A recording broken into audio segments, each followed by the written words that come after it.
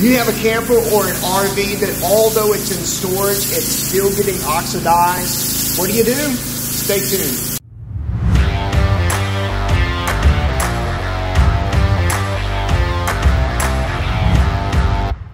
Hey, welcome to the shop.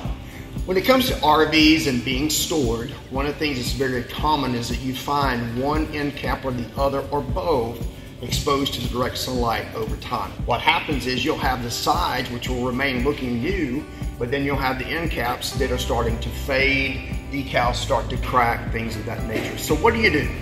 So on this particular one, what we're gonna do is restore it. So we're gonna do that by way of taking off the stickers. All the decals that are there, we're gonna go in, steam clean, and remove them. After we do that, then we're going to come in and we're going to remove the oxidation. So we're going to polish out all the oxidation that's there. We want to restore it back to the color, as close as we can get to the original color. Now, the thing that you have to keep in mind is that's the restoration process. Even though you're removing decals, you're polishing it out and it looks new, you can't just stop there. You have to go back and protect it. If you think about it, when these things are first painted, the protection is in the original paint job. So in other words, when they put the paint on there, it's to add color, but it's also to protect. Once it starts to break down and fade, and even though you're restoring it and bringing the color back, a lot of the initial protection is gone or has faded tremendously. So what we want to do now that we go back and restore it, we have to go back and say, okay, how do we maximize or how do we protect it?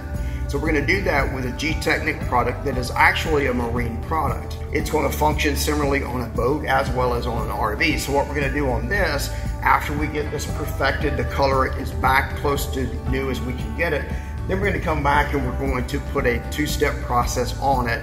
So it would be Gtechniq Marine Base and Marine Top Coat. So we'll go through and then we'll coat it. That will put that protective coating back on there, make it UV protectant and things of that nature. So that'll be the steps that we're going to follow in this. So stay tuned, we'll post some pictures of the transformation.